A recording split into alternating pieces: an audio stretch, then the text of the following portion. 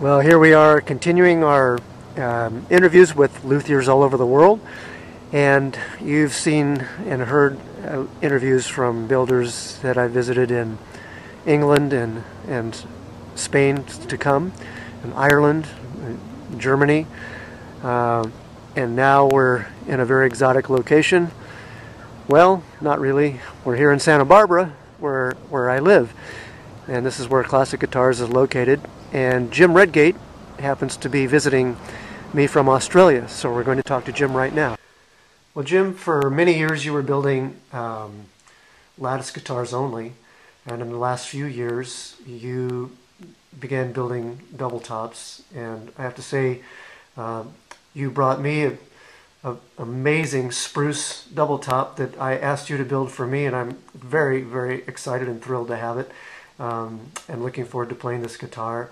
And I've just seen your double tops flower and blossom, and I was wondering, as you began to evolve your concept of the double top and what you wanted and what you had seen in your mind, what sort of inspired you in that direction? What are you trying to achieve with the double top that's maybe different than what you were trying to achieve and are achieving with the lattice guitar?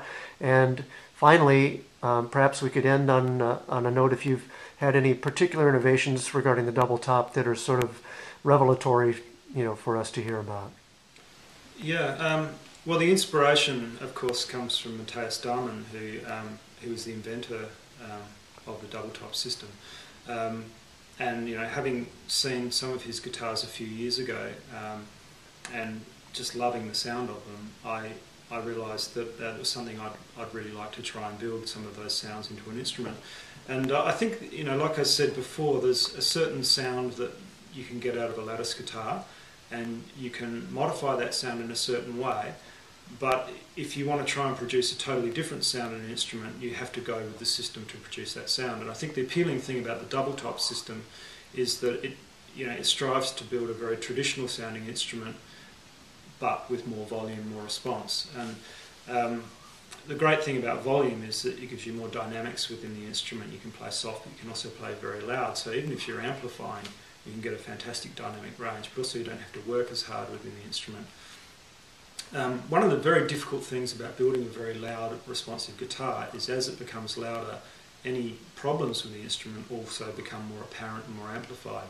So one of the challenges with building a very, very good double top is to, yes, get the volume, but also get balance and tone, particularly the balance between the bass and the treble sorted out. And I think it takes everyone a little while to get that worked out when they're working within a new system. But once you start to work your rules of building out, those things start to fall into place, and you start to get very much your own character in building. So I think you'd probably agree, I brought you up that beautiful spruce double top. Fantastic. And it has its own character. I mean, I can't stop that. It sounds like one of my guitars. But what I love about the sound is I like that the treble has a thickness and a body to it. When you play a note, you get a sharp attack, so you can hear the note clearly. And then you get a follow through in the body of the sound, which is very appealing on a double top. So that's the reason I was drawn to the double top system. I really feel it does give you that. And I think people sometimes ask me, which guitar is louder, because a lot of people, are drawn to very loud guitars, and I think they're a comparable volume. The sound of the lattice is perhaps has a more modern, it has a very sharp attack, and is very good for playing modern music, fast passages.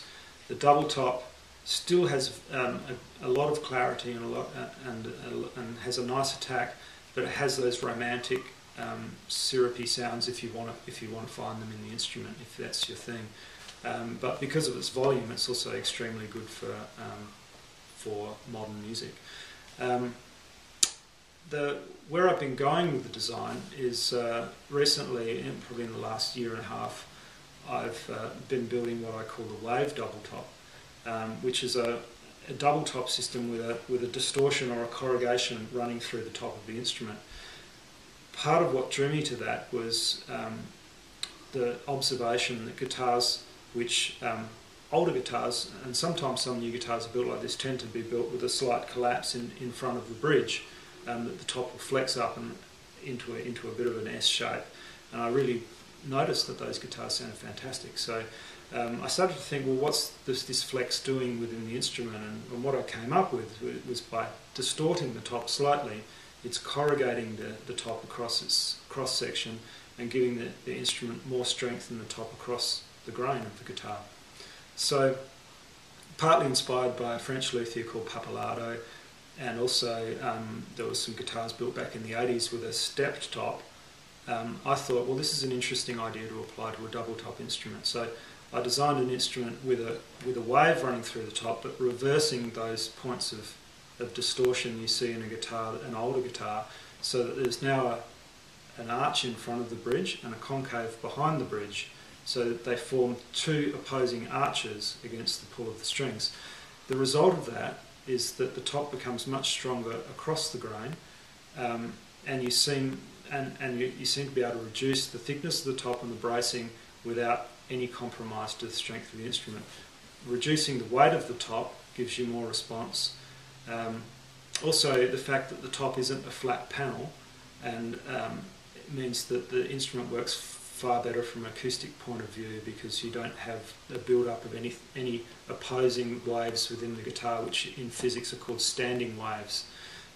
It's getting a bit technical, but basically what it does is it evens out the response of the instrument. So the wave double top is a very kind of encouraging, for me, concept. It's producing a very loud guitar with the very thick, beautiful sounds of the double top.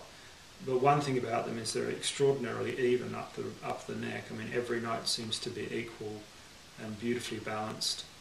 I wouldn't say that one is superior to the other. The flat top double top seems to, probably to my ear, have a little bit more bottom end, but the wave double top, still, while having a lot of bottom end, seems to have a sound that's much more focused and controlled. It's not saying that either one is deficient; they just have a slightly different character. In the same way that perhaps the lattice guitar has a character of being a very modern, bright sound. I've had quite a few of the Australian concert players now are using these wave tops. Initially, the first one I built went to a very, very good player called Slava Grigorian, and now there's a player called Gareth Koch in Australia, and also Karen Sharp, who are probably some of Australia's top players using these guitars and starting to record on them. That's fantastic, Jim. I remember playing the first one you brought up here, and the other thing that I noticed that it's nice to mention too is they have what I'll call an ergonomic feel to them. I mean, the design and the shape is so comfortable against the body and very, very unique in that way, and just a joy to play. Really, really a great experience. Yeah, part of the design, because of the actual curve of the instrument, the neck comes in at a very steep angle, perhaps similar to the Humphrey Millennium, which makes the access to the higher positions very comfortable.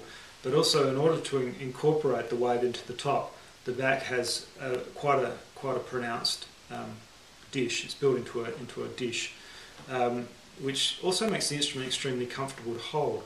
And in some ways, I've had some feedback which people are saying it reminds them perhaps of an instrument like from the string family, like a viola or a cello. It's got that kind of curvy, kind of nestles in your body, curvy feel about it. Yeah. Slava Grigorian told me that he picks up a normal shaped guitar now, and it feels totally alien to him. This guitar has kind of almost morphed into his own playing in his body. He feels extraordinarily comfortable holding it. So it's been really encouraging. And I think the other thing about playing, I'm very much a person who tries to innovate ideas. I work in two ways. One is a very slow, methodical approach to recording all the details of the instrument and gradually refining my instruments in an evolutionary sense. But also every now and again I have an idea and I build something crazy. And if it works, it teaches you something about all of your instruments. If it doesn't work, it still teaches you something about your instruments as well. So amazingly enough, the first one of these wave guitars works so well that a professional recording artist has got it and recording on it and loves it. So it's from here, it's just a matter of refining them. But some of the things I learnt through building the wave top, I'm already applying to the standard looking wave top, which are perhaps more appealing for those people who don't want something that's too modern and too unusual. But I'm applying the principles I've learnt from those experiments to it. I very much experiment all the time. Thanks so much, Jim, for sharing all that, and it's great to see you up here in Santa Barbara. Thank you 100 times for making this fantastic spruce double top that you brought up for me that I know I'll love for years. And thanks for everybody that's listening. We hope you enjoy this interview. Thanks, Chris. So long now. Bye.